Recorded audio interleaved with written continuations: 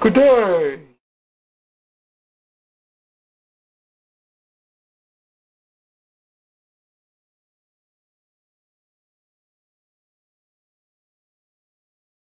Paul the Punisher Williams, will you step up, please, Paul, and say hello to these great people.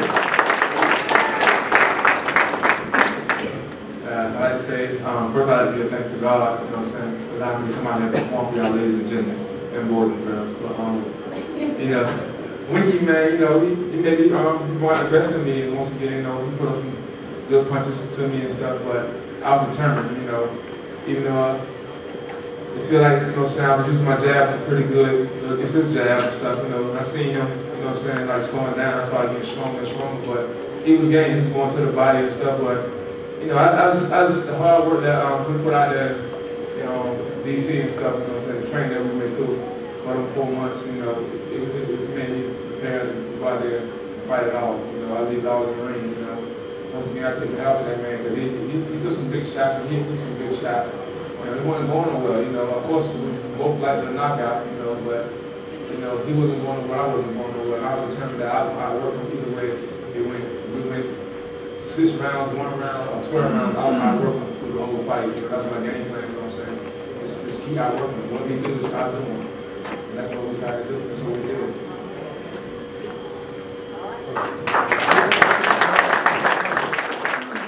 Without any further ado, our champion, Winky.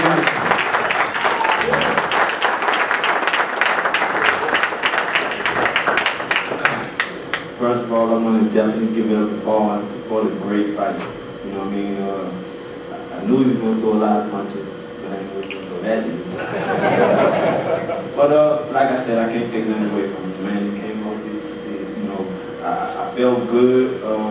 You know, he was just so long, man. I figured that he was long, but you know, he was long. But I can't take nothing away from him. I'm glad, you know, I'm the type of fighter I come and fight anybody. You know, no matter what. And Paul is a fighter that a lot of people didn't want to fight. Now I can tell why now. You can throw a million punches, you got long arms, and he's a tough fighter, small fighter. You know, we can tell I hit him with some good body shots, some good hooks, and Shorty came back and did his thing, so I definitely think that up to the belt. You know what I mean? I really, I'm happy with my performance. I know my time was a little off, but you know, I fought a great fighter that made it all. You know what I mean? So, you know, this is the first press conference that I ever came to when I lost, but I felt that I had to come in and give it to you like you deserve. You know?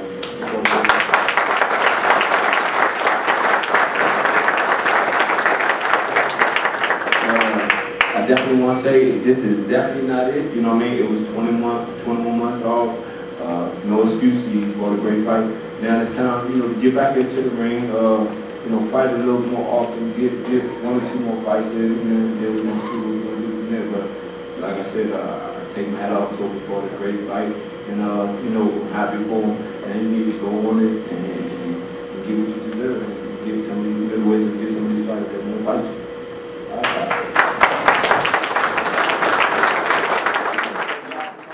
Said that you did not want to retire. You thought you had a couple of more fights left in you. It's a matter of being more active. Oh, definitely. You know, like I said, when Jordan left and came back, he didn't score 50 points when he first came back. You know what I mean? So, you know, but I took the best fight out there to fight my first fight coming back. I didn't take a bum like the rest of them. So, you know, I just showed my heart and my will to fight the best. And like I said, you know, I came up short tonight. That's okay. You know, that's what boxing is. You win some, you lose some. Middleweight, the place for you? Oh, definitely. Middleweight, the place for me. Like I said, he was just a little sharper tonight. I mean, he got off and did what he had to do.